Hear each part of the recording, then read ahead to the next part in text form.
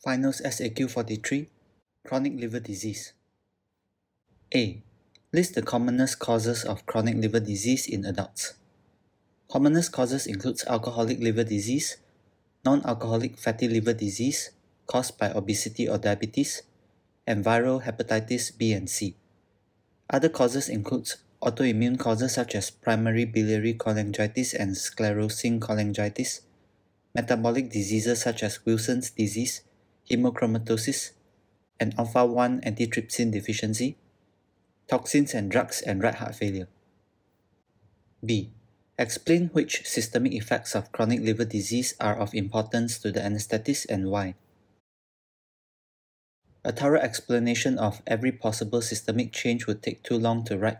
Stick to the core issues. A. Airway. Ascites increases intra-abdominal pressure and increases the risk of reflux. RSI and pre-medication with proton pump inhibitors are required. Respiratory. Ascites leads to diaphragmatic splinting, vasoatelectasis, VQ mismatch, and reduced FRC. Ascites also causes hypotension, aspiration, and hypoventilation. Consider drainage and sodium and water restriction preoperatively. Perioperative removal of ascites will lead to post-op reaccumulation. This should be accounted for in fluid balance. Pleural effusions reduces lung expansion and reduces gas exchange. Consider drainage preoperatively. Hepatopulmonary syndrome, pulmonary AV malformations lead to right to left shunt and hypoxia. May be caused by increased production or reduced clearance of vasodilators such as nitric oxide. This increases shunt, and shunt leads to hypoxia that cannot be corrected by supplemental oxygen. The patient may have platypnea and orthodeoxia. The only definitive treatment for hepatopulmonary syndrome is liver transplantation. All the above causes hypoxia. Cardiac. The patient may have hyperdynamic circulation with high cardiac output, reduced SVR, and hypotension. Cardiac output is increased due to tachycardia and volume expansion due to activated RAAS. Portosystemic pulmonary and cutaneous shunting leads to increased cardiac output. Cardiac output may increase by up to 50%. Reduced systemic vascular resistance may occur as portal hypertension leads to increased vasodilatory mediator action. Humoral and autonomic dysregulation leads to abnormal distribution of central, splanchnic, and peripheral circulation. Low SVR may mask underlying compromised cardiac function. MAP should be maintained within 10 to 20% of pre-op values with vasopressors and fluids. Hepatic blood flow and oxygen delivery should be maintained to avoid exacerbating liver dysfunction. Portopulmonary hypertension may be due to local pulmonary production of vasoconstrictors. Portopulmonary hypertension, cirrhotic cardiomyopathy, and pericardial effusions increases cardiovascular instability under anesthesia.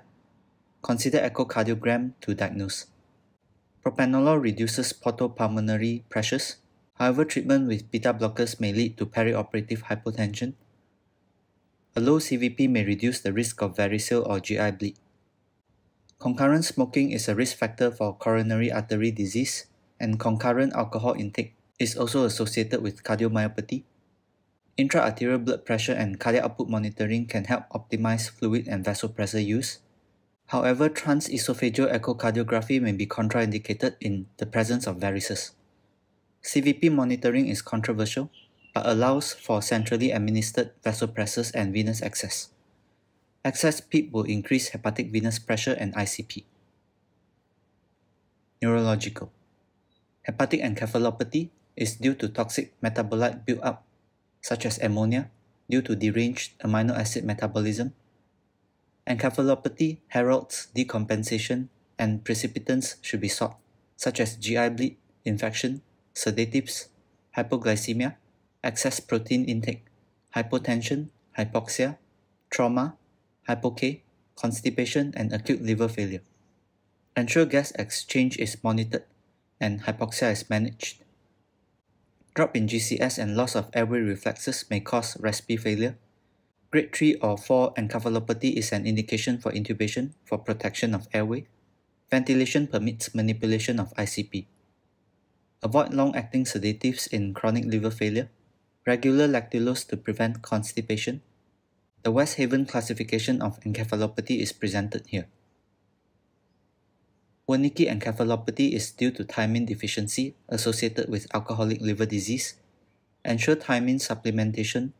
Gastrointestinal. Delayed gastric emptying due to ascites and raised intra-abdominal pressure increases the risk of aspiration. Consider RSI and aspiration prophylaxis or alternatives to general anesthesia. Varices and gastric erosions may occur. This is associated with blood loss and anemia. Ensure pre-op full blood count is checked. Esophageal Doppler is contraindicated in the presence of varices. Hematology. Anemia may be caused by chronic blood loss from GI tract, hypersplenism-induced hemolysis, chronic illness or anemia of inflammation, and malnutrition. Check FBC and provide hematinics if indicated. Ensure anemia is adequately treated preoperatively. Coagulopathy may complicate chronic liver failure due to failure of synthesis of clotting factors and reduced clearance of activated clotting factors, platelet abnormalities, and hyperfibrinolysis. The liver synthesizes all clotting factors except for factor VIII. Coagulopathy may contraindicate regional anesthesia, and LA metabolism by the liver may be impaired, risking LAST. IM and subcutaneous injections risk hematoma formation if patient is coagulopathic. Consider vitamin K, reversal of coagulopathy with FFP, cryoprecipitate, and platelet transfusions directed by thromboelastography. Seek senior hematological advice. Ensure adequate provision is made for cross-matched blood and clotting products dependent on the type of surgery. Thrombocytopenia and platelet dysfunction may contraindicate regional anesthesia. Consider platelet supplementation if indicated. Chronic liver disease leads to reduced immune function. Patient is infection prone. Examples of infections include respiratory and urinary tract infection and spontaneous bacterial peritonitis. Assess for infections and investigate as appropriate. Intraoperative antibiotic prophylaxis when indicated. Joints and skin. Careful with positioning. Skin may be fragile. Muscle wasting may leave patients prone to neuropraxia and pressure injuries. Renal. Hepatorenal syndrome may occur due to disproportionate reduction in SVR in relation to circulating volume, leading to poor renal perfusion and renal dysfunction. Tense ascites also impairs renal blood flow. Activation of RAS and sympathetic nervous system causes vasoconstriction of renal vessels, leading to poor renal perfusion. Avoid renal insults in the perioperative period, such as hypotension, dehydration, nephrotoxic drugs, and sepsis. Type 1 hepatorenal syndrome is rapidly progressive. Type 2 is slower in onset and is associated with diuretic-resistant ascites. Hepatorenal syndrome carries a poor prognosis, and liver transplantation may be the only definitive treatment. The diagnostic criteria for hepatorenal syndrome is included here. Secondary hyperaldosteronism contributes to ascites, effusions, and peripheral edema. Patients may be taking aldosterone antagonists. Metabolic. Hypoglycemia may occur due to depletion of hepatic and muscle glycogen stores. Blood glucose must be monitored perioperatively, especially when under GA, to avoid hypoglycemia. Supplementation with glucose-containing solutions may be required. Monitor plasma potassium. Nutrition. Chronic liver disease is associated with poor nutritional state. This predisposes to increased incidence of post-op complications. Pre-op nutrition optimization may help reduce post-op complications. Ultimately, a risk-benefit assessment must be made in conjunction with the patient, hepatologist, and surgeon to determine whether proceeding with elective surgery is warranted if the degree of liver impairment is significant and risk of morbidity and mortality are judged to be high. C. Outline the Pugh scoring system and explain how this may be used to stratify mortality risk for this patient. The Pugh score is used as a risk-predicting tool for patients undergoing abdominal surgery, with a total score of less than 7 being child A. This carries a mortality of less than 5%. A score of 7 to 9 is Charles B, which carries a 25% mortality. If total score is more than 9, this is Charles C, which carries 50% mortality. 1 year survival for child A is 100%, for child B 80%, and child C 45%. Components of the child Pugh score includes bilirubin, albumin, prothrombin time, encephalopathy, and ascites. The following provides a score of 1, bilirubin less than 34 microgram per liter, albumin more than 35 grams per liter, PT less than 4 seconds, no encephalopathy and no ascites. The following provides a score of 2, bilirubin of 34 to 50 micrograms per liter, albumin of 28 to 35 grams per liter, PT of 4 to 6 seconds, grade 1 to 2 encephalopathy, and mild ascites. The following provides a score of 3, bilirubin of more than 50 micrograms per liter or more than 40 micromoles per liter, albumin of less than 28 grams per liter, PT of more than 6 or INR more than 2.3, grade 3 to 4 encephalopathy, and marked ascites. Regarding encephalopathy, grade 0, patient is alert and orientated. Grade 1, patient is drowsy and orientated. Grade 2, patient drowsy and disorientated. Grade 3, patient has rousable stupor and restlessness. Grade 4, patient is comatose and unresponsive to deep pain. Additional information. Chronic liver failure. There is impairment of liver synthetic and metabolic function, which is present for more than 26 weeks. This leads to fibrosis, cirrhosis, and portal hypertension. Chronic liver failure may be compensated or decompensated. Portal hypertension leads to engorgement of anastomosis between portal and systemic circulations, leading to varices at gastroesophageal junction, which increases the risk of bleeding. Hemorrhoids and dilated abdominal wall veins, aka caput medusae. Impairment of hepatic synthetic function leads to low albumin levels and plasma proteins, causing edema, ascites, and reduced drug protein binding. Factors contributing to ascites includes liver fibrosis and portal hypertension, salt and water retention due to hyperaldosteronism, low albumin and splanchnic vasodilation. Spironolactone long-term may exacerbate electrolyte disturbances and renal dysfunction. Patients with chronic liver failure presents to the anaesthetist more frequently than with acute liver failure. Physiological consequences of chronic and acute liver failure are similar. Patients with liver disease have high perioperative risk, which is proportional to the degree of hepatic dysfunction. Acute liver failure. This is a process involving rapidly progressing liver necrosis and an inflammatory response with physiological derangement similar to sepsis. There is a triad of hepatocellular dysfunction, coagulopathy, and encephalopathy. ALF can be classified as hyperacute with onset within 7 days, acute with onset between 1 week and 1 month, and subacute with onset between 1 and 3 months. Active acute hepatitis is a contraindication to elective surgery due to high perioperative mortality. Patients should have all surgery postponed unless a true emergency until at least 30 days after LFTs have returned to normal. Treatment of acute liver failure is largely supportive.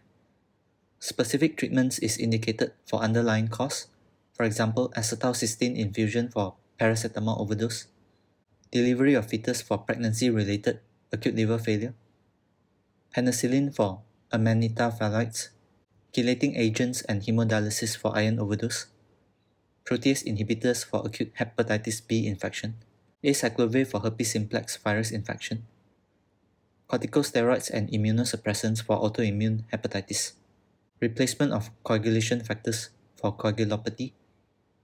Consider ICU or HDU level care if there is grade 2 encephalopathy or worse. Patients with encephalopathy, raised INR, hypoglycemia, or acidosis should be discussed urgently with a hepatologist in a specialist liver unit. Consider liver transplantation. The King's College criteria for liver transplantation is included here. Liver transplantation may be the definitive treatment in some severe cases.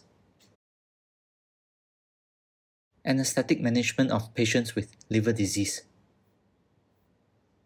Preoperative. Symptoms of liver failure includes anorexia, malaise, weight loss, easy bruising, itching, and right upper quadrant pain. Signs of liver failure includes jaundice, palmar erythema, spider nevi, caput medusae, gynecomastia, ascites, hepatosplenomegaly, and testicular atrophy. Risk factors for liver failure includes alcohol excess, IV drug abuse, obesity, autoimmune conditions, hemodialysis, hemophilia, unprotected sexual intercourse, and previous blood transfusions. Risk assessment may be via Child's classification, model for end-stage liver disease or MELD score, which requires serum bilirubin, creatinine, and INR. Elective surgery is contraindicated in Child Pugh C, MELD score more than 15, mortality is 40%. Proceed with caution in elective surgery for Child Pugh B and MELD score of 10 to 15.